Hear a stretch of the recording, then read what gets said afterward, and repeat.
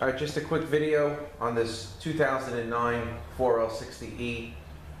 I just wanted to go through the changes that I saw for the 2009 model year. And the first one, and the big one, is the external switch has been eliminated, and now they have this internal mode switch for the 4L60E. And of course, when you have that change, you of course have the detent roller is different also. So you got an internal mode switch. The change to the internal harness has now the attachment for the internal mode switch, and also they eliminated the 3-2 downshift solenoid, valve, and spring from the valve body. So this is the internal harness for the 2009 mode switch, input speed sensor, shift solenoids, EPC. Alright, let's take a look at the valve body. The 3-2 downshift solenoid has been eliminated, as well as the whole valve train. It has been machine closed. And one other change to this is the manifold switch also has been eliminated from this valve body. 2009. Alright, and a couple other quick things. I'm sure you've seen this. This is the new style separator plate. It has screens in it. Instead of the screens that pop in, it's a bonded gasket, and there's screens here and here.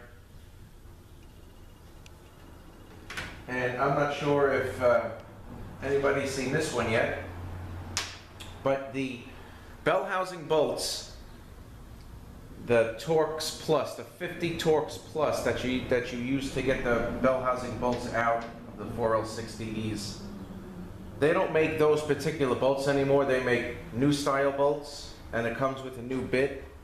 This is the new style bolt here. I don't know if you can see the head of it. That's what it looks like.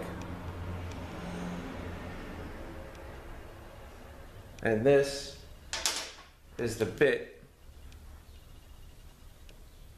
They call it a more Torx bit.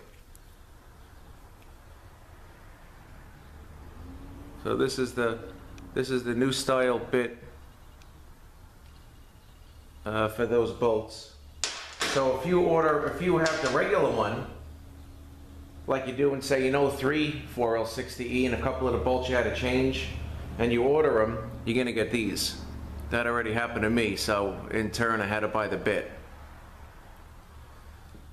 So that's about it. Just wanted to go through some running changes for the 4L60E, and of course, none of this will retrofit to previous models. I think that this rod may work.